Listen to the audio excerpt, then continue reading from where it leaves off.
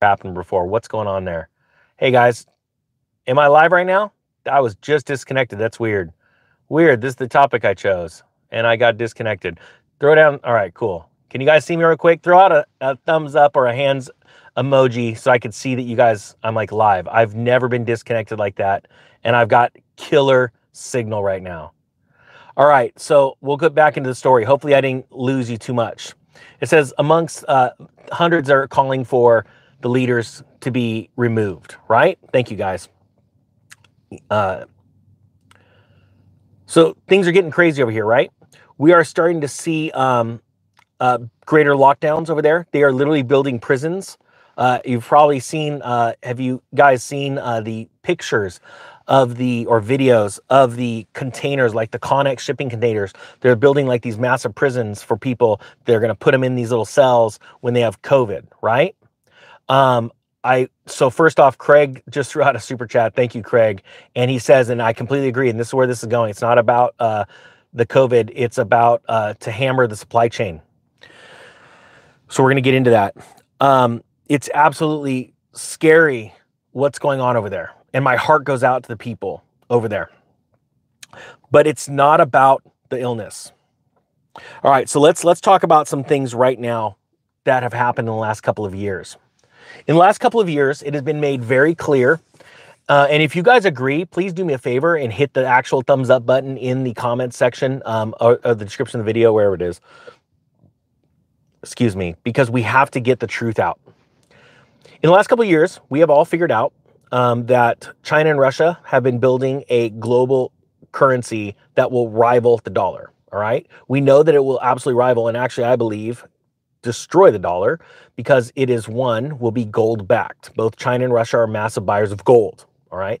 China has already come out with a gold denominated yuan bond, all right?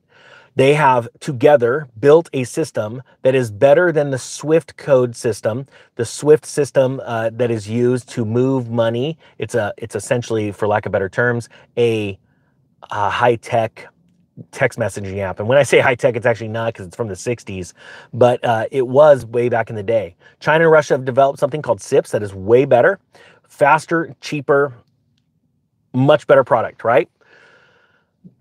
China has been going out and railing against the US government policies for a couple of years, and they are building an entire new world reserve currency system through what's called the BRICS initiative, right? That's an acronym that stands for Brazil, China, India, and so on. Sorry, I'm live. I don't got any notes on me. But it moved way past the BRICS nations. It moved into all these other countries around the world, and they started to tie on. In the last couple of years, we've seen strategic alliances that were like 50-year alliances, like the one from Saudi Arabia and Russia, completely be broken. And Saudi Arabia signed a military agreement with Russia, and then they vowed their allegiance a month ago to China. All right, I want people to understand that. Thank you so much, Samuel, for the super chat. I want people to understand how insanely big this is. All right, if you think it's big, hit the thumbs up button. All right, we need to be in agreement with things. We want to get the truth out there. So now you've seen a couple of times in the last 2.5 years where China has gone into lockdown. And what they do is they completely close their ports. And some amazing people around the world have been watching, video footage, aerial footage of what they were doing with their ships, all kinds of crazy stuff, right? And they have been preparing for a transformation in the global trade system. And a lot of people would say, well, why would they do that? Why would China do that? If you're right, Ninja, and they're doing this to destroy the supply chain, because right now, as of right now, we are very, very, very, very dependent on China and some other countries for our goods. We are an importer of goods. We are not a producer anymore. All right. So how do you break the backbone of the world's currency system, which is the dollar? Well, you destroy it in a couple of different ways. It's actually a multi-pronged approach. One of those ways is to destroy the things that we need. Take the things that we need away. So we go into panic mode. That would increase our inflation. Another thing that they would do is to start to sell their treasuries. China has been buyers of treasuries for a long time. Why? Because it's the standard in which they were forced for decades and decades to buy things they need, like oil, right? They had to go buy dollars to go and buy the oil. Well, now that's gone. So they have a surplus of treasuries. So what have they been doing over the last handful of years, 10 years? They've been buying up real estate hand over fist in America. They've been trying to do it quietly. I personally I was part owner in a real estate brokerage, or that's what we specialized in, was selling ag land to funds. So we knew we were on the forefront of watching what Saudi Arabia and China were doing with their money. They were buying up real estate here. It's not just Bill Gates. And so that's another thing they're doing. Now, China announced a month ago, when Japan started to falter and say, we got to start selling our treasuries, our US treasuries, just to prop up our currency. China was quick. 2 days later said, yeah, we're in the same boat. Our currency's falling too. We need help. We're going to start selling off our treasuries. See, they're using certain light world events as an excuse to destroy the currency of the dollar. And a lot of people go, why would they do that? They're going to destroy theirs. It's called customer acquisition cost. And you have to realize at a certain point, when you become a certain level of wealth and you're the wealthiest person in the room, you could get away with a lot. You could sacrifice have you ever heard that sacrifice your rook to take out the queen? That chess term, if I got it right. If I got it wrong, put it in the comment section. But that's what they're doing. Where a lot of people would say, oh my gosh, I can't believe you just throw away that much money, that much power. When you just don't realize what they're about to take from you. Because when they throw away a certain amount of power or money, and they cause another country to start spiraling out of control, then they take what they've got left and go in and buy. That exact same strategy is what I've been trying to teach you guys to get ready for in the real estate market, because banks are wanting to attack your assets through inflation. China and Russia are attacking the United States. So all of these stories right now that are going on all over the world about these protests, and they are historic, and my heart goes out to the people in China. But I'll be honest with you, our country in America was built on the blood and sacrifice of amazing men and women that wanted freedom. And that's what it took. Now, the plan that China and Russia have, I believe, are very, very serious, and it needs to be taken very serious. But a lot of people don't understand how to deal with that information. I saw a comment the other day. It was actually on somebody else's video, and it was a video about somebody that doesn't like the idea of owning gold and silver, owning the wealth of kings. They don't like the idea of doing what central banks around the world and billionaires are doing, buying up gold. They said, no, I'm going to go my own way. And the person doing this video is actually not wealthy and doesn't own any, which is okay. But trying to tell other people, why you shouldn't, when they have no idea. My thing is about, let's do what the successful people do, what the countries are trying to take over other countries are doing.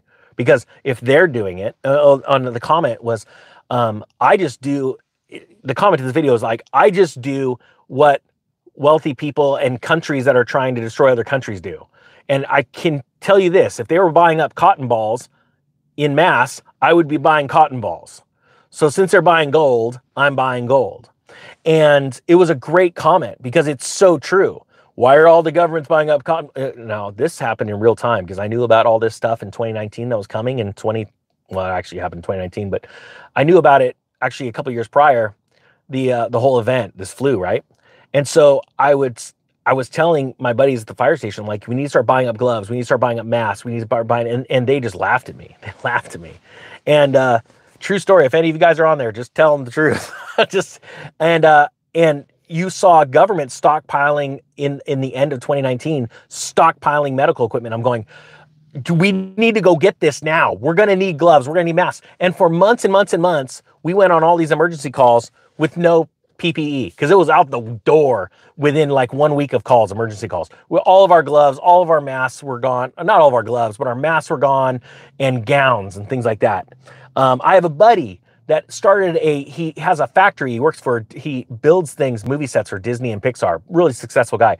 He turned his entire factory line into building emergency gowns. He made a killing. Why? Because nobody had any, right? Because all the governments were buying them all up. And even inside the government, they couldn't issue them fast enough, right? And so that comment about cotton balls is very important. It's like, if I find out the government's buying up every cotton ball in the world, I'm gonna start buying cotton balls because I know what's about to happen with the price. And that's exactly what's happening with the monetary system right now. Behind the scenes, the COMEX and the NYMEX are being drained of their silver, of their platinum. I don't look at what's going on with gold right now, but like it's blowing me away. Countries like Turkey are looking for gold. Guyana, what did they say the other day? They're like, we are going to start. They're asking all their mining companies. They're like, we want to buy 20% of all the gold that you produce. We want to buy it because they need it. There's other countries that are coming out and saying we're buying gold or oil with gold. I mean, it's so insane. Vinny, thank you so much for that. I really appreciate it. So what's happening in China right now? You're gonna get blasted with all this information, and there's horrible stuff going on. But I want you to understand that there's these little pockets of like thousands of people, not like 1 million people, right? Not like 100,000 people. You're gonna see like 1,000 people, these protests. And this news is gonna consume us. It's gonna consume the world, right? When in the background, China is playing their chess game. And they are going to have these great excuses. Oh my gosh, look at what's going on right now. We have a falling currency, or we've got to shut down a port, and we got to sell more treasuries, and we got to stop the ships going to other countries, supplying them with the things that they depend on now. And you may think, but China, that would cause you to crush your businesses. And they own the gold. China for decades has had a policy that no gold goes out of our country. We'd put a little bit of minted coins out to make you feel right, appease you with our gold pandas. But by and large, they say all the gold that's made in this country stays in this country. We'll buy it from you. And you know what's funny? A lot of people don't understand that in China, gold mines are still open. They go, oh, they're just going to nationalize them. Well, they essentially did. They said, we're going to buy it. And they also said, we're going to buy it at market price. So keep doing your business. Keep making the gold. We'll buy it. Super simple. You don't even have to go find a buyer. We'll buy it all. We're buying it all. And so they're doing this to, Samuel, I'll answer in a second. They're doing this in order to become the wealthiest nation in the world. And to be honest with you, Russia's in second place. And the reason why is because as of right now, gold is X amount of dollars. But you just saw a country, I want to say it was Denmark. I want to say it was Denmark's either prime minister or central bank governor. It was Denmark's central bank governor. That's right, because they were Dutch. The freaky deaky Dutch. Tell me in the comment section what movie that's from. I'm the freaky deaky Dutch. I'm Dutch, I can say that. And we are a little freaky. They are sitting there and they said, hey, all we got to do, this Dutch, central bank governor, all we got to do is if we get into too much trouble, is revalue gold. And it's happened before. As a matter of fact, the last people that revalued gold was America in the 30s. So think about this. As of right now, you're saying, right now there are people that are literally in high positions of government going, this thing's all going to crap right now. All we got to do is change the gold price. And then everybody's balance sheets look so much better. And I want to tell you that there's a day where you're going to see that. And if you don't think history can repeat itself because large governments get themselves into trouble, now I don't believe China and Russia are going to do this. You want to know why? Because they're buying it all. Why would they want to revalue it when they're still buying it all as fast as they can, right? India is buying up gold massively, right? Matter of fact, the news is trying to hit like, oh, look, their gold purchases are way down for October. You're like, okay, copy. They took a break. Have you seen the year's totals? Huge. So none of these countries are going to want to do it. You know who's going to want to do it? The country that's been hiding the numbers out of Fort Knox. They're the ones that are going to do it. Yet the country that actually has a history of revaluing gold when things go to crap. Oh, crap. The last thing the U.S. did with gold is they shut the convertibility of the dollar into gold because France was not trusting the government in the late 60s, early 70s, and they're pulling as much gold out as they can, and Nixon says, I'm going to temporarily halt it. Yeah, how temporary was that? So I want you to understand that all this stuff that's going on behind the scenes, they're trying to actually cause the price of gold to actually stay the same or go down a little bit and trying to buy it. The problem is the premiums are skyrocketing. Even on investable, not investment grade, but actual, we're talking like large bars. The actual premiums are rising. Countries see this. So someone asked if you should buy gold. I said, well, I'm going to be honest with you. I always ask people two questions. Do you believe the stock market is at an all-time high? Or do you think we're going to see weakness over the long term? Do you think we're at the top? And then the other question is, do you want to do what wealthy people do? I mean, and I'm not talking about putting it all into it. I saw somebody the other day talking about Jack made up a really great point. He said, people with, people with large net worths throughout history, financial advisors, which honestly these days aren't worth too much in investment advice because they only sell you their company's prepackaged goods. Okay, I want you to understand that. That's literally how it works these days. There's very few independent investment advisors out there now. A lot of them, you go to their bank, you talk to them, they want to sell you their stuff. And very few investment advisors will talk to you about owning physical precious metals because they don't make any money from it. All right. But, since like, let's say early 2000s back, 40 years, investment advisors always would tell you that you should own 10% of your net worth in gold. And the reason why is because of uncertainty. It's not an investment. It is an insurance policy against uncertain times. That is it. It's an insurance policy. So investment advisors would suggest that 10%. Now I saw Jack come on Chris Taylor's channel the other day, and he made a very good point. He said, you have a net worth of $1 million. You have $1 million in assets, to hold 10%, maybe 20%. I want to say he said maybe it was just 10 is commendable. It's what we've all been taught to do, right? But the problem is if you're just making $100,000 or less, and I mean that, not everybody makes $100,000, six figures, right? $100,000 or less right now, and you have a family to support, you honestly probably are just scraping by. And that is the truth. My firefighting job makes a little over 100, but at $100,000 pre-tax in California with a mortgage, right? And no other debt, I look back and go, man, if I didn't have the businesses that I have, the side hustles that I have, I would be just scraping by. Right now with the inflation rate, I would just be scraping by. I mean, I filled up this Kia the other day and it cost me literally $90 to fill up a Kia. I'm like, you gotta be kidding me. Now, I love my car, but it's like, you start looking at this and thank heavens I've got businesses. I've run businesses for 20 years and on top of my job. But he was absolutely right. He goes, so that's a scenario where you shouldn't be buying any. And if you do, maybe, and I'm putting words in his mouth now, buy a coin here and there of silver. And he was 100% right. And then I want to explain something else too, because this is what China's doing. They want lower gold prices. They want it. Problem is there's so many other countries vying for this metal right now. It's hard to push out a narrative that's going to push the price down.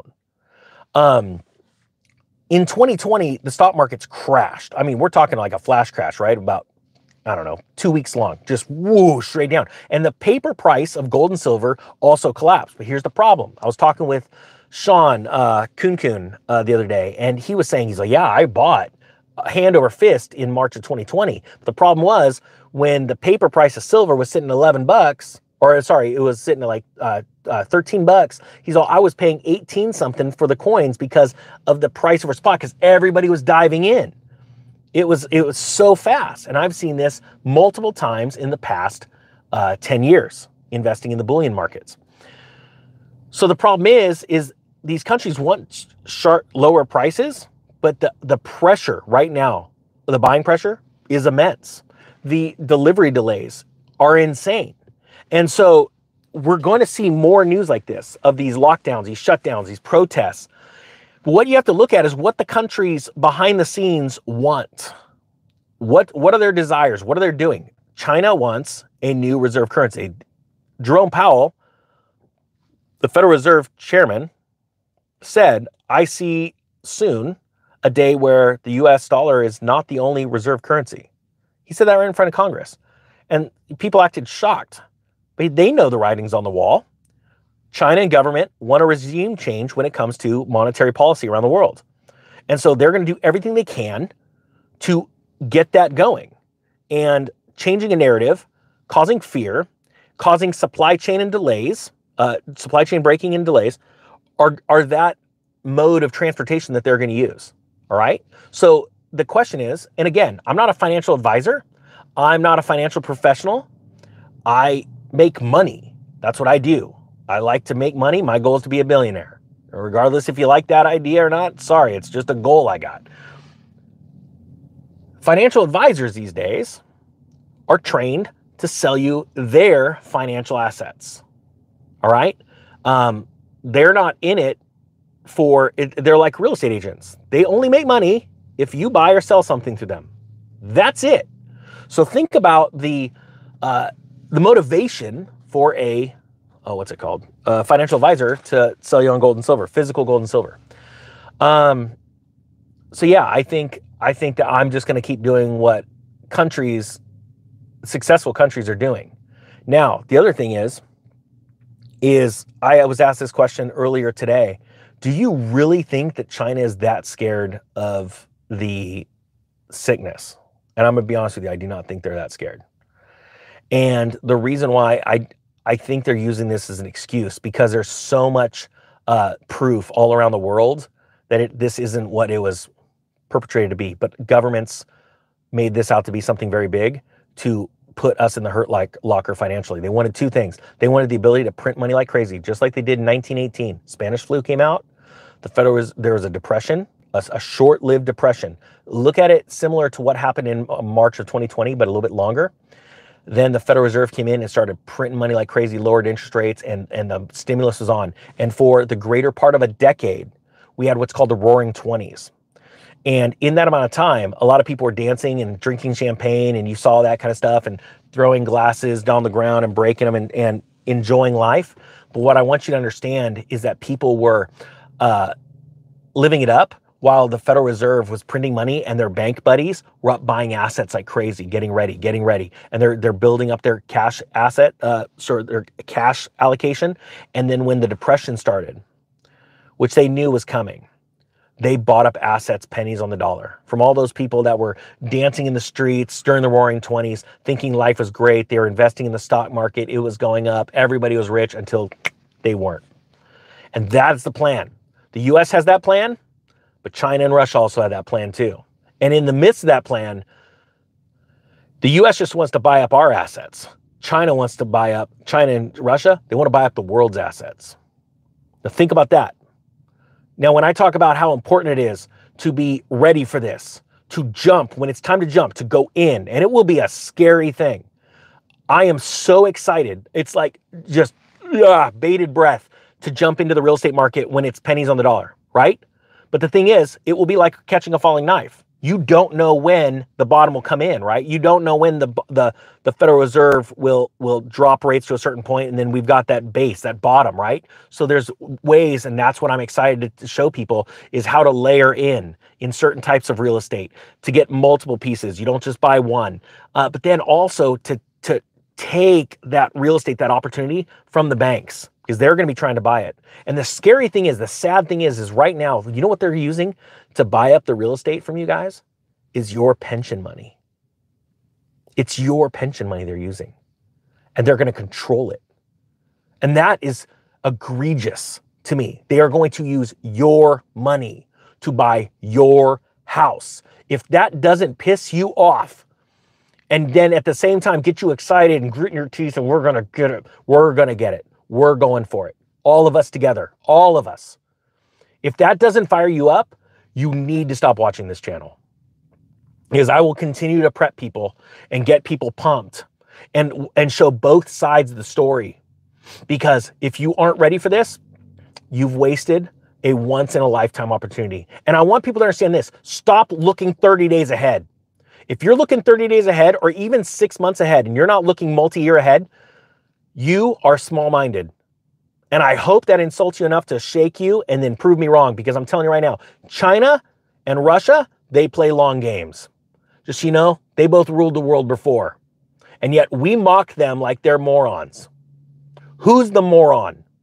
The mocker. The mocker is always the fool. A wise man listens. A mocker talks. We need to be listening and watching what these countries are doing right now. Because right now, CNN's blasting this out. Look at the protests, human rights, oh my gosh. Google China and gold right now and hit news articles. Google China and the US dollar, hit news articles. Google China and Russia, hit news articles, and watch what they're doing with their monetary policy. Because just so you know, the only way that you run the world, the only way that you become the savior of the world or the Satan of the world is by being the richest. Kings knew this. Monarchs knew this, lords knew this, because they controlled all of the serfs during medieval times. Sorry, I gotta have some coffee. I'm not fired up enough. Are you guys fired up enough? You know, it's funny. I've had the chat thing off this whole time. Sorry. It's all right. Now I don't have any squirrel mode. Squirrel! If you aren't fired up right now by this, I don't know what it's going to take. By the way, to everybody in Canada, I'm going to be in Cambridge House speaking VRIC end of January. Go take a look at it. Just Google Cambridge House VRIC. You'll see my crazy mug on the front with a bunch of amazing speakers. It's free. You need to be going and getting around like-minded people and getting pumped up right now. Don't look 1 month. Don't look 3 months ahead. Look 6 months. Look a couple of years ahead and start planning for that. Because if you're prepared for the day it happens, and it won't be one day, but it will feel like it happened overnight. I was getting ready for 2008 back in 2006. And I'm telling you right now, to watch people's amazement like this just smacked them in the face when Lehman Brothers closed their doors. Oh my gosh, it just happened in a day. I just got laid off because it happened. No, it didn't. It happened 2 years prior. And it was so easy to spot. And right now, the world's economies are collapsing. And the US dollar and the British pound are headlining that. And you know what's crazy? You know what blows me away? People have no freaking concept because of a stupid index called the Dixie. Boy, isn't that an interesting name? Shows, oh, the dollar's strong against all these crap currencies. Yeah, because they're devaluing this stuff. They're buying all the gold from everybody around that's stupid enough to sell it. Sorry, Canada. Canada sold all their gold. They were proud of it. Guys, if you're from Canada right now, do me a favor and let me know what you think about your government selling all of its gold. Today, a story came out, and I did an interview this morning with the CEO of a large gold company and about it. The Yahoo is all of a sudden saying, just so you guys know, there's lots of gold in Fort Knox in case anything goes bad. Like, why are you reminding us? Is there something going on? Is there smoke in the kitchen? Should I be opening up the oven and seeing if there's fire? Why all of a sudden well, yeah, cool, copy. There's gold in Fort Knox. It's really interesting to see these news articles and what's being shown to you right now in the front line. Like, oh, it's about the COVID lockdowns. No, I think that's the greatest excuse in the world. I think right now you're seeing the mask coming off. And I hope to be able to show you a different side of things. You know, I have buddies that bought some silver a while back. And they bought it like at $24, $25. And they're like, oh, look, my silver's down. I'm like, are you an idiot? And they look at me all snap to real quick. I'm like, are you not that bright? Well, you're going to whine that you lost a few bucks in silver? Yeah, look at the silver price. I'm like, okay, so you obviously haven't tried to buy any lately. No. What does that have to do with it? Well, why don't you just pretend to go buy an ounce right now and call me back in about 5 minutes? They call back like, what the heck happened to the price of silver? Yeah, it's weird when you actually try and buy it, huh? See, because you're being lied to on the stock exchanges. They're like, it's worth nothing. There's nothing to see here. Behind you is a burning building right now. There's nothing to see here. You know, they said the same thing about Lehman Brothers in June. There's no problems in Lehman Brothers. No problems. This is like tried and true. The second the government comes out and goes, there's no problems. There's problems. That's actually how it works. And what's crazy to me is that people buy it. Well, they're the same people that watch Jim Cramer, you know, because that idiot's just bobblehead. Buy. Cool. But, you know, my point being is that are you choosing to be a sheep or are you choosing to be a lion when it comes to finance? We need lions. We need those that will stand in strength. You look at a lion. Think about this. You just look at a lion and it hasn't made a sound. And you're like, that is one bad ass animal. If that thing looks me in the eyes, I fear for my life. I was once about 50 feet, 60 feet from a lion, and he was standing up and he was just looking at the crowd, and it was at a zoo. And all the female lions were around him, and he's just standing there, just like, oh man, like, and you know, and he looks at the crowd, and all of a sudden he doesn't roar. Something came from inside of him, and it was like this low rumble. And I'm not kidding, I could feel it. It was this low rumbling roar, but it wasn't a loud one. His mouth was barely opened. And it was insane. And that's where we have to be. And that's where these countries are going to be when they are holding the gold. When everything else is going to crap. Europe right now, or no, not right now, a couple years ago, they were calling for a second Bretton Woods, which means they want to see world governments back their currencies in some type of commodity. This is a couple years ago. Gold is much lower than it is now. You know, everyone keeps looking at it like, oh, gold's off its highs. It was 2000. No, why don't you look at like 4 years ago when it was 1,500 bucks? How is that done on a percentage basis versus currencies? Well, the Dixie's up. I don't give a crap about the Dixie. The DXY is a moronic indicator of the value of the dollar. And the only reason it's up right now is because the Federal Reserve is like spike rates, spike rates, spike rates. Just keep going, keep going. We gotta lie to everybody. And in the meantime, people are like, well, now I can't afford a house. Now I can't afford a new car. Now I can't afford fuel because interest rates going up and everything's going up. My credit card debt's going up. So is it worth it? Nope, it's not. But it's planned. See, the Federal Reserve actually knows what they're going to do. And they're just going to look at you and go like, let's all go back to our economics books, you know, that we went to high school with. You know, the ones that we paid to tear pages out of that tell you the reality of money printing and what it does. So you can't figure it out.